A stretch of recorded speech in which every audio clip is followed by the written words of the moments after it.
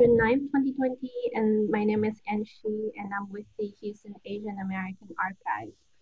This is the special edition of Houston Asian American Archives COVID Oral History Collection, where we focuses on the lives and impacts of the COVID-19 to our community in Houston. And today we have our past participant, Anthony Pabillano, to speak with us. And thank you very much, Anthony, for coming back to spend your time with us again. Oh yeah, well, thank you for having me. Thank you. And by letting me share with us how COVID-19 has impacted your life in general. Okay, I think you said how COVID has impacted my life, right? Okay.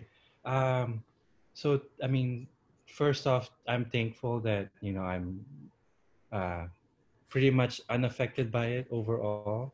Uh, Thankfully, I still have a job that that during this crisis, I'm able to continue work without any sort of slowdown or any cutbacks in terms of hours, etc.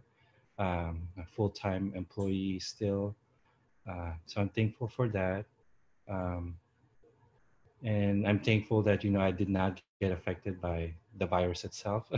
I pretty much stayed indoors, trying to just lessen my risk of contracting that disease. Uh, like even wearing a mask just in case it's around my neck. uh, so, but it's being a citizen of the world, it's hard to not be affected by it in other ways. Emotionally, it's hard to not feel the pain that other people are feeling, especially, I have friends and acquaintances that I know of who lost their jobs or suffered, like reduced hours, if that's the case for them. Uh, and it's hard to not see those things, even from a distance, through social media, etc. Um, so even though I have a job that's financially keeping me afloat, uh, mentally, spiritually, I'm kind of drained in terms of uh, just absorbing so much from the surroundings. Sometimes I just have to, uh, turn off my phone once in a while and just not read about or not hear about news for a bit to recharge. Uh, but overall, yeah, COVID has been, for our society in general, it's been a challenging obstacle for us because many have lost their jobs, many have lost their lives, and the emotional and just the environment that those two things are causing to every one of us. It's it's palpable. It's hard. It's yeah, we can feel it. Yeah, absolutely. You were talking about social media. Like, what do you think social media has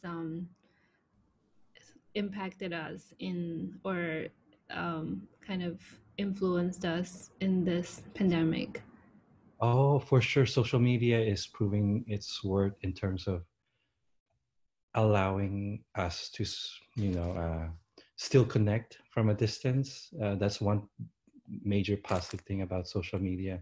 Social media, of course, has its drawbacks in terms of being uh, used as a tool by some people, groups of people, in nefarious ways in terms of spreading misinformation, using it to in inappropriate ways, like attacking other people for unnecessarily, or just overall. The main thing is misinformation. But of course, overall, social media has allowed us to connect during this time where we have to distance, and allows us to share information quite rapidly amongst each other. Hopefully, fact checked, correct information. Yeah, definitely something they're working on now, and we hope we'll see some upcoming results. Yeah, Um, that's um, true. yeah, we're also seeing a lot of creativity expressed on social media, and I feel like as an artist, you're probably a creature of solidarity. You're also having to connect with people. What do you think, as an artist, your perspectives has changed or been influenced during this period? Oh, for sure. Especially what has happened in the past 3 weeks since of end of May. Um, a cultural shift is definitely happening, and uh, I'm happy to see that most of the people in the world are responding in a way, are responding to the call to stand up. Specifically, I'm talking about you know what has happened. What happened end of May, where George Floyd was killed, and the the domino effect that that caused in our society, in terms of conversations that more and more people are now having in terms of race, in terms of equality, in general, um, and the people voicing themselves, standing up, and the fact that we have social media uh, is great to that effect, in terms of if you have friends or family members, or colleagues, etc., who are standing up, voicing their concerns, voicing their support of equality for Black Lives Matter. It's Social media is enabling people to see those perspectives, and I don't know, from a scientific perspective, I'm not sure, but from what I'm just perceiving, it's causing a positive ripple effect in our society. More and more people are getting aware. More and more people are having those tough conversations within themselves, within their friends, within their circles. And i'm I'm sure a lot of people are realizing their faults, and realizing um, their privilege that they might have had, and you know then themselves are then contributing to the conversation of pushing for more widespread, I guess, equality. It's very idealistic in my mind, but from what I'm seeing, it's inspiring that more and more people are voicing out and standing up, Yeah, that's and social media is enabling that. Sorry. And sorry. social media is helping that. Mhm. And sorry if I'm too. Is my voice level okay? Yes, it's Oh, actually okay. sorry. Okay. Okay. Yeah, so as an thank you for sharing that inspiring note, by the way. It's very empowering to that all our lives are actually changing as of now. And talking about your artistic creativity, can you share with us whether the current movements and the current events have helped you to or inspire you to create art in response? Um, Unfortunately, I haven't been able to have time to create a lot of artworks. Actually, since the pandemic happened, since late February. But once in a I am trying to. I mean, even though I'm not able to create, I am, downloading everything that I'm experiencing, and hopefully I could, you know, I mean, I know I will utilize those ideas that I'm receiving from the world right now, and creating artworks that will be a response to that. And in general, my body of work, I'm a portrait artist, and my artistic mission, the past 3 years since I picked up art again back in 2016. So I guess the past 4 years has always been creating portraits of Houstonians and celebrating our diversity in general. So so even though my body of work is not that profound, not that large in terms of number of pieces, uh, I've tried to celebrate everyone, uh, especially people like me, people like us, people of color, people people who represent the minorities in this country. Those have been my focus in terms of the portraits that I've created in the past, and especially going forward. Yeah, I'm going to be continuing that. That's my life mission. My life's mission as an artist: create portraits of people that I meet in Houston, and just add to. Even though my voice is singular, I still want to contribute in terms of adding my voice to the conversation that we should have in this city, in this country, this world of celebrating our differences, celebrating our diversity. That's definitely most inspiring and empowering too. And thank you for that. Okay. Yeah, just And yeah, oh, go sorry. Oh well. Also, actually, early March, there was this Vietnamese hand washing song that I don't know if you've heard of it. So that inspired me actually to learn Vietnamese. Since early March, I've been learning Vietnamese every day.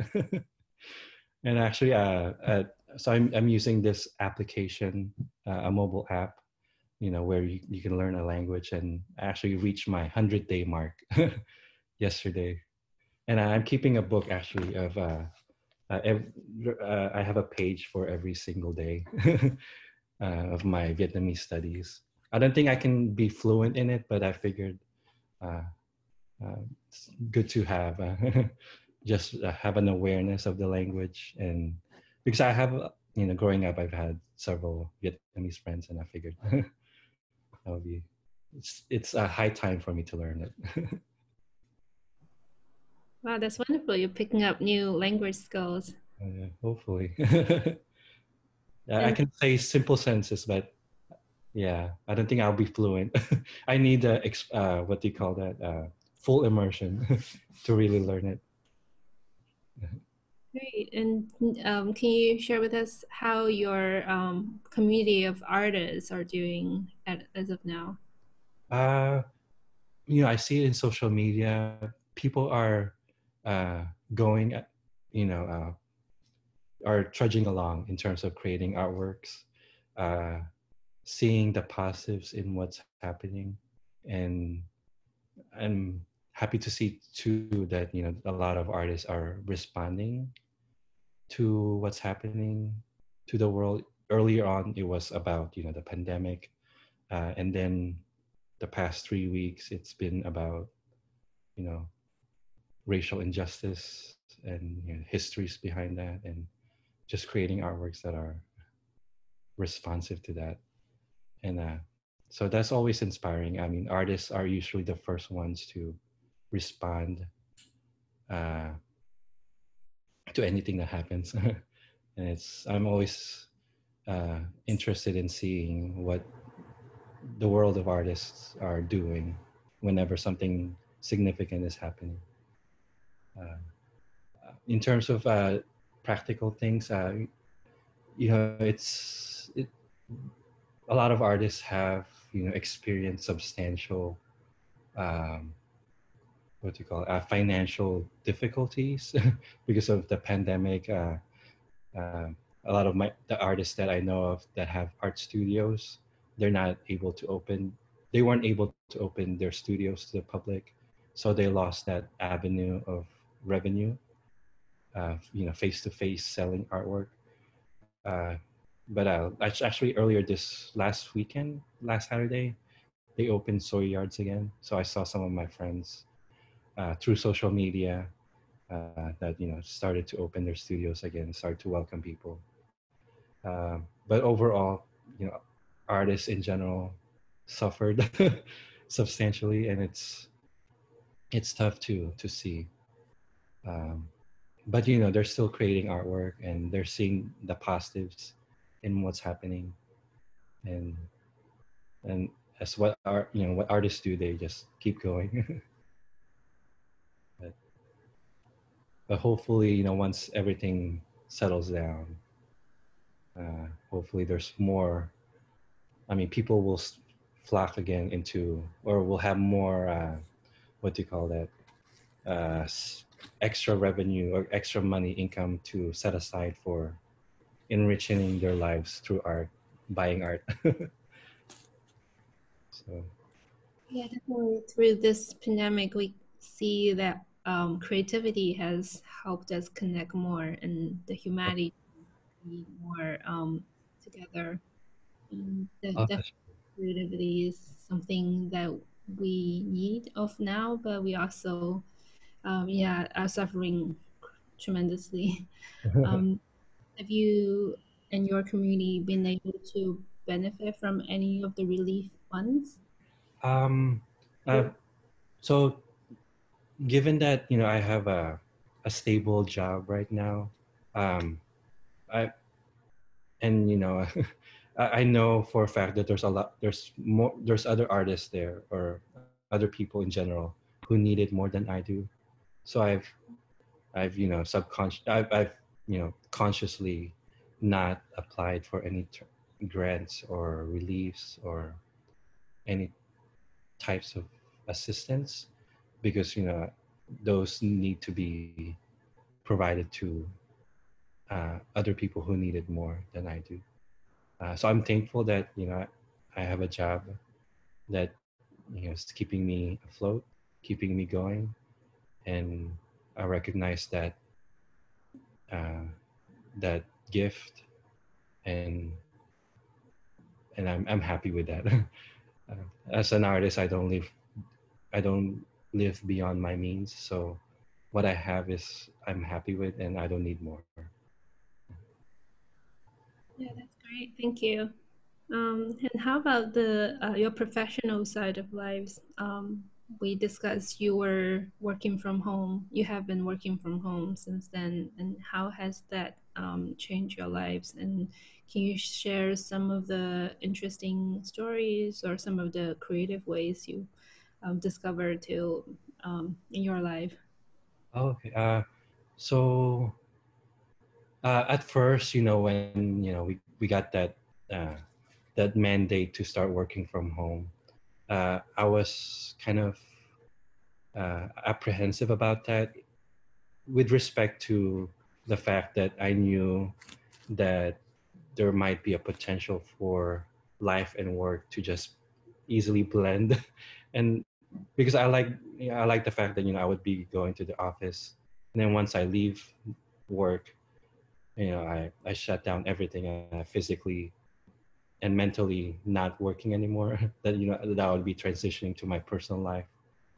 The fact that I would be working from home, uh, at the beginning, I was kind of trepidatious about that and thinking, oh gosh, uh, I will just continue working past the typical hours that I would work if I were just going to the office, 9 to 5, 9 to 6, and then and there have been times where I've worked past I work past the hour that I would usually work to. Uh, the reason why is because there's just a lot of projects happening. Uh, so that's that. The work that I do is kind of sound counter cyclical in terms of um, things are you know companies are experiencing tightness in their expenditures, etc. Then we tend to get extra work in terms of more projects come up uh, that our company or that my department that I'm in are winning.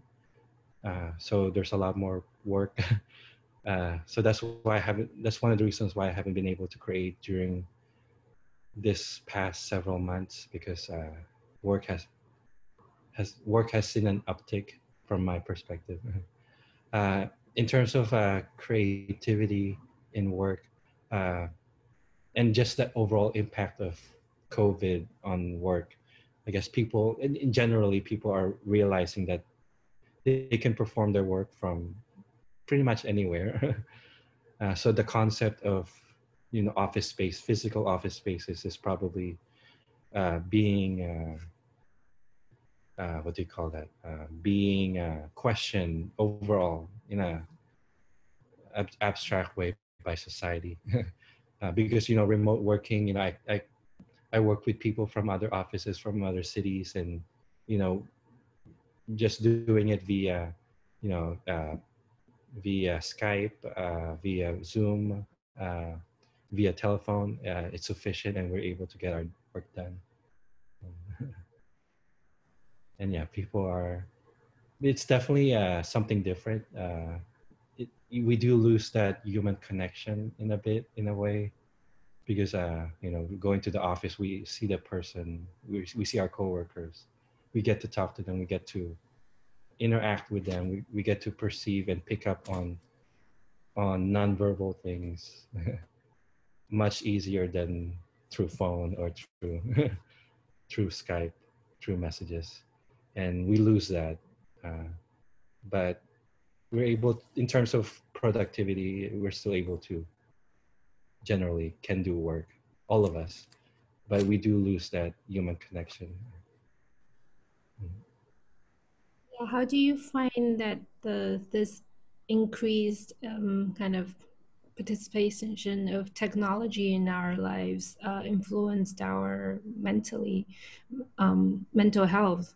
And for example, have you experienced any depression or anxiety during this period due to the isolation? I mean, in addition to what the social movements and the unrest we're seeing now. Yeah, so outside of the social movements, uh, yeah, I have, in terms of not profound depression, but slight moments where I just am very exhausted with life in general. Because it's hard. Uh, Even though I'm a very introvert person, I do, and I had to personally step back, constantly to recharge. Uh, there is that side of me that enjoys interacting with people, and physically seeing them, and talking to them and picking up on other nonverbal cues that they may be picking, that they may be conveying, and just having that human connection. Uh, it has been tough, but not so tough to the point that I'm debilitated. But I'm able to still connect to my friends via social media, via technology, and once in a while we would socially distance, uh, and meet up. Go to an ice cream place, socially distancing ourselves, and still physically seeing each other and conversing. But it's definitely different, and hopefully there's a cure in our near future, so we can go back to where we were. But in the meantime, uh, generally, I'm able to survive, and most of us are able to survive, being distant. And I think it's okay, or also all right for us generally to have this moment where that we're being forced to separate. It's forcing people to perform, mental and spiritual resets, uh, that they would not otherwise do, uh, themselves. So I guess that's one slight benefit, but overall, yeah. Yeah. Yeah, that's great to hear. And you're staying positive. Um, and just wondering, have you had thoughts regarding earlier on that the Asian American community has been attacked, and including the current administration calling this the China virus or the Kung flu at the back in March? Can you share some perspectives on that? Oh yeah, for sure. Earlier on, especially, uh, like even in like February, late February, early March, when when more and more cases are being, uh, recognized in the U.S., in our country right now here. Um, not that I can see to the future, but I kind of had a feeling that um, people in our community, the Asian American community, will get affected. Back then, I was thinking about the local businesses in terms of Asian restaurants, etc. So I was frequenting a lot of restaurants during that time and telling my circles to to be aware, to patronize those businesses. Um, and also when things started to get worse in terms of more and more cases are spreading in the country, and then we start hearing the rhetoric from the top levels of the government, and from the general population in general. It was kind of depressing to hear that we were, our Asian community in general is being targeted for being, and being blamed for this pandemic, this virus. So actually, that's one of the reasons why. That's one of my early form of resistance to that was learning an Asian language, and that's how I picked up Vietnamese. And also I got inspired by that song. But yeah, and I learned that I picked up learning an Asian language, another Asian language, as a form of rebellion, and as a form of support for our community. Um, and yeah, and then as the pandemic worsened, we hear news where Asian nurses, etc., are being targeted, being inappropriately discriminated for just being who they are uh, in the workplace, by their patients, etc. So that was tough to hear and read about in the news.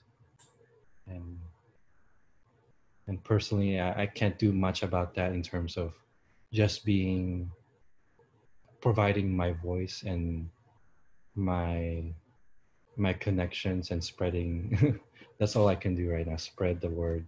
That's what we can do if we're not in positions of power to affect any kind of change.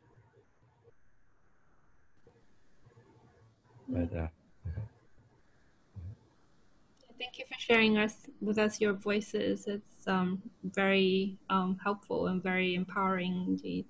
How about the social structure through this pandemic? How has it revealed the way that the system is? For example, we are seeing the population who are in poverty impacted more in this oh, coronavirus pandemic.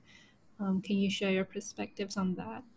oh yeah, for sure. I mean, the fact that we're hearing and getting those reports and studies that indicate that the majority of the people affected by the virus, people who contracted, people who eventually die from it, are people in the minorities, people of color, people in less affluent areas of the country, or even the less, the more, the less economically funded areas of cities. It is kind of it's depressing to hear, because that just goes to show how systemic, how pervasive uh, racial inequities has been and continues to be carried out in this country. Um, and it's tough to see. Um, and it's sobering. And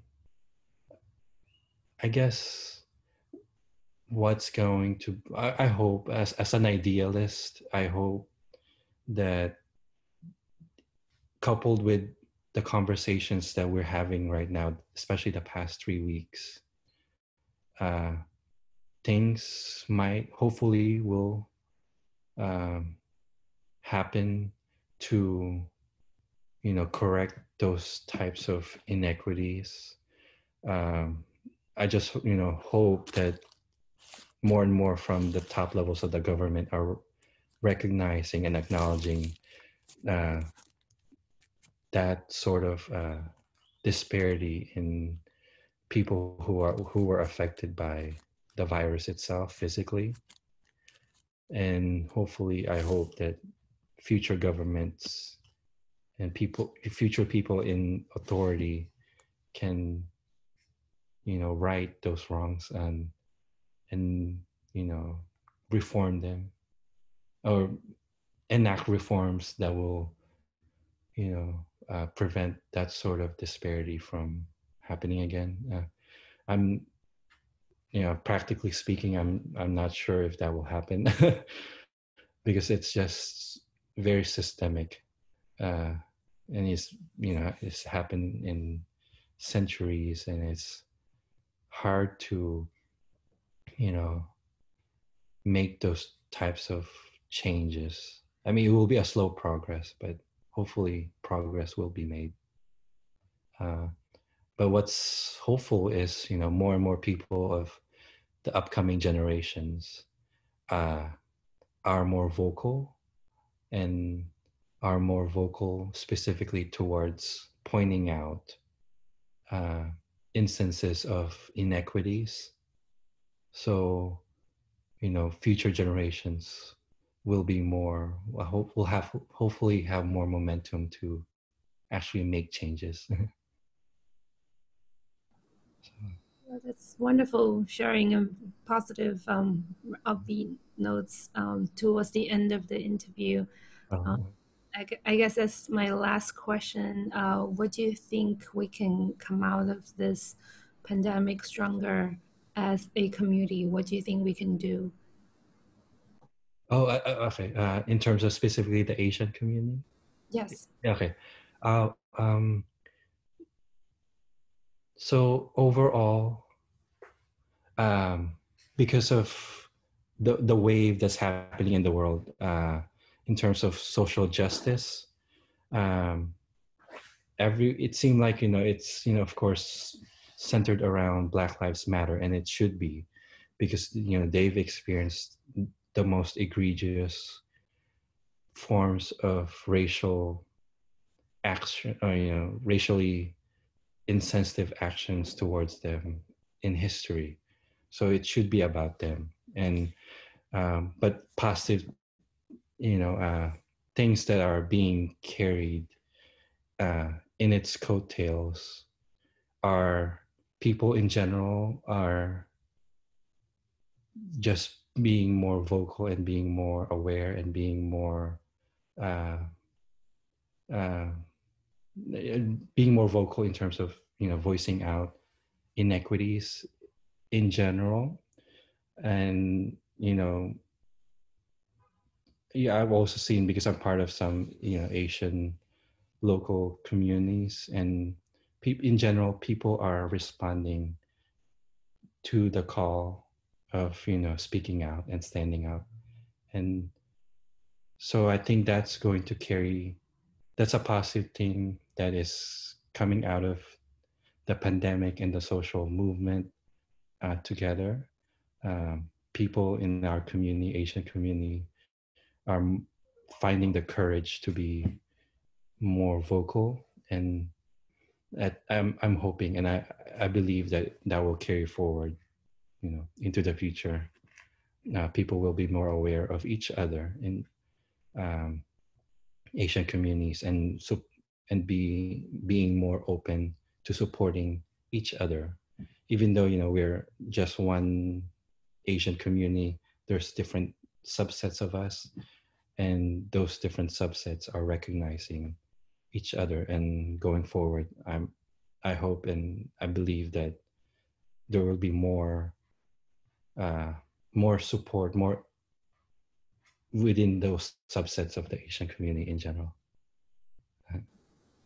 because from my community, the Filipino group, you know, I'm surrounded by other Filipinos who are, are very vocal about, and standing up, and I'm seeing that from other subsets of the Asian community, and it could only go up from, it could only grow from there going forward, and that's I'm seeing that as a very hopeful thing for the future. I'm sorry, I'm such an idealist, but but I guess that's just how my mind is wired. That's amazing. That's great Uh, to hear. And yeah, thank you so much for sharing your perspectives. Like, I, yeah, do you have anything else to share? um, well, Or no. Thank you for hearing me out, or inviting me to share my perspectives of the past few months, and always great to talk to you. And I'm thankful for the HAAA for hearing my voice, because I'm just one of many voices in our city, and thank you for hearing me out. thank you on behalf of Houston Asian American Archives. Okay, thank you, Anne.